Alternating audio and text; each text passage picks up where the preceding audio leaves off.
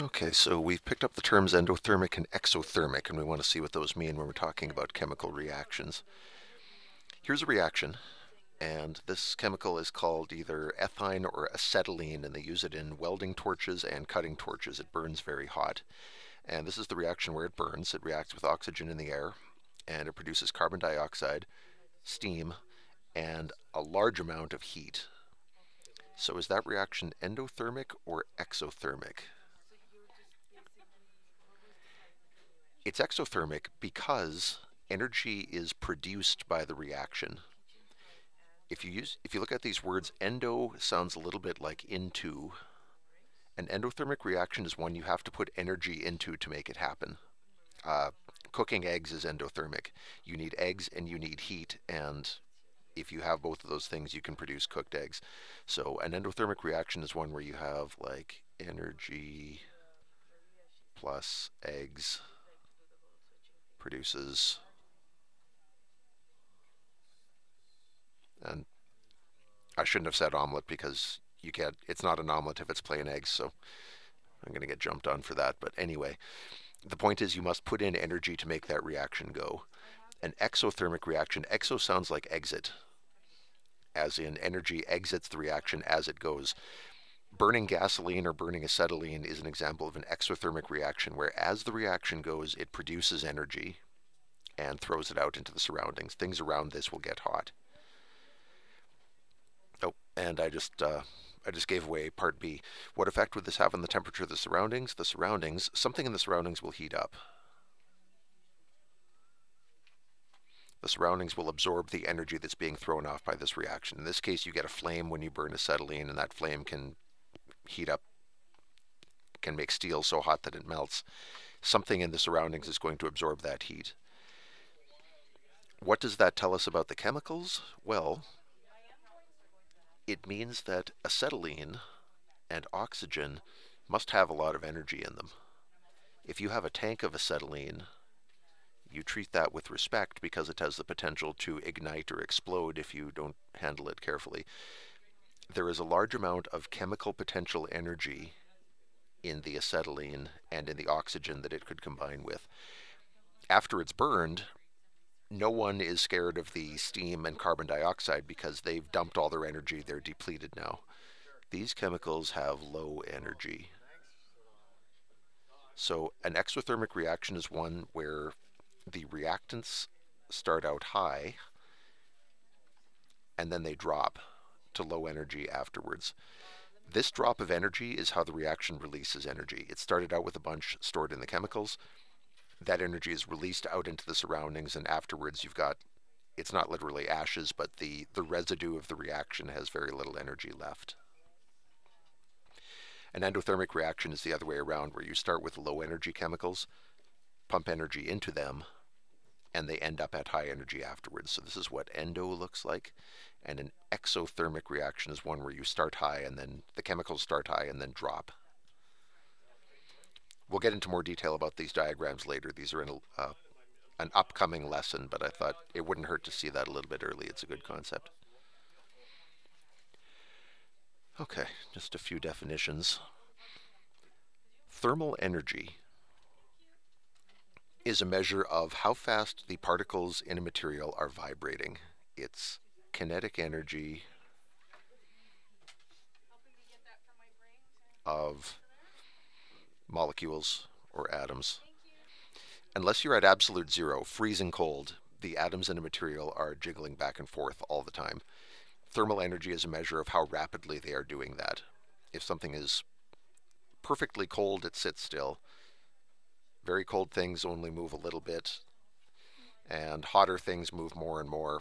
Very high energy particles jump around all over the place because they have very high amounts of kinetic energy, and they collide with each other very, very often and very hard. That's what it means for something to have a lot of thermal energy. Temperature is a measure of the average thermal energy in a material. Because if you have a pot of water or anything, not all the particles are moving the same amount. You're going to have some particles that are sitting fairly still, other particles that are moving at kind of average speed, and a few that have picked up a lot of velocity and are zinging around like bullets. Even in a glass of water just sitting on a counter, you have this situation where some particles are almost immobile, some are very quick, and many are in between. When we give the temperature of something, we're saying the average energy that those particles have. And when you heat something up, the average goes up. And finally, in a lot of cases, the term heat is used to mean the same thing as thermal energy. That's a cheat that you can get away with most of the time, but what you should know in this course is that strictly speaking, we should use heat for thermal energy in transit. Technically, heat means that you have thermal energy in one object or one place, and it's moving to another place. So if you have let's say you have an iron bar, and you put one end in a fire. This end heats up, its temperature rises, it gains thermal energy at this end, and then energy starts to be transmitted down the end of the bar, and if you hold on to this long enough, it's going to start to burn your hand eventually, because thermal energy will conduct down the bar until eventually even the far end heats up. That transfer of energy is what we should call heat. Now, having said that, people use heat and thermal energy interchangeably quite a bit. I definitely do it myself. You're going to hear me make that mistake a few times, and I will try to catch it if I do it in a lesson. But be aware, there is technically a difference, and the difference is thermal energy is just sitting someplace. Heat is thermal energy going from one place to another. Okay. Here they talk about what happens when a chemical reaction occurs, and there are two steps in pretty much every chemical reaction, and one of those steps is exothermic and one of those steps is endothermic. What I mean is, let me give you an example. I've got the beginning of a chemical reaction here, and this is a reaction where oxygen reacts with hydrogen, and if you do that, when oxygen and hydrogen react, they explode, and what's left afterwards is a cloud of vapor, which turns out to be steam. This is how you make water. Oxygen and hydrogen will react with each other and produce water, and because it's hot, the reaction releases a lot of heat. The water forms as a cloud of steam that you could collect and end up and condense into a glass if you wanted to. So here's the reaction. I've got an oxygen molecule here, and you probably noticed that this isn't balanced yet, so let's sort that out because we're diligent chemists. 2 oxygens here means double the water. Now we have 4 hydrogens, so double that. And so it looks like I drew the right number of particles here. We have an oxygen molecule. There it is. We have 2 hydrogen molecules, one there, and they can recombine to make water. If you want to do this, 2 things have to happen. First, we have to dismantle these existing molecules. If we want to make water, we have to break up this oxygen into 2 separate pieces. So, there's that. We have to tear apart these hydrogens. There's that one, and there's that one. That step is where you break all the original bonds. It's like you want to make something out of Lego, so you have to take apart the Lego things that you made before to free up new blocks so that you have something to build with. That step is always endothermic. There's always an endothermic step where you tear apart the old molecules. Now that you've done that, you can rearrange these pieces. You can say, okay, I want an oxygen here. I'm making water, so I want an oxygen with 2 hydrogens stuck onto it. There we go. And now I have to do that again. Oh, here's another oxygen. Here's 2 hydrogens stuck on there. Now I have 2 water molecules. That step, where you put the pieces back together, is always exothermic. That's the one where new molecules form.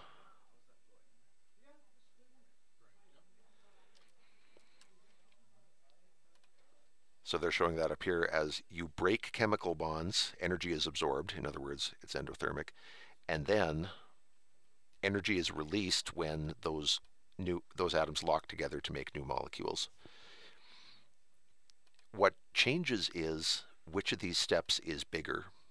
If it takes a tiny amount of energy to take apart the old molecules, and then a large amount of energy is released when the new ones form, then your reaction's exothermic. That's what they're showing here, is they're saying a little bit of energy is absorbed, and then you get a lot of energy back.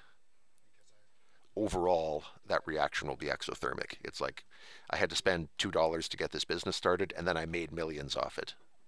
Overall, that business was profitable. For a chemical reaction, same idea. I put a little energy in, I got a lot of energy back. Overall, this reaction gave me energy. You can also have reactions that go the other way around. I sank $1 million into this business and I made $10. In that case, the business was a loss overall. In chemistry terms, that means I put in a lot of energy to break the old bonds. I only got a little bit of energy back, so overall this reaction cost me energy. So you always have these two steps.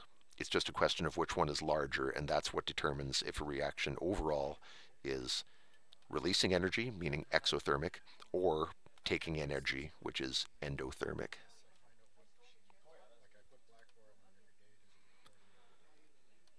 Okay, they give us a list here of reactions and ask us what type they are. And some of these are easy and others are a little tricky. We'll get into it.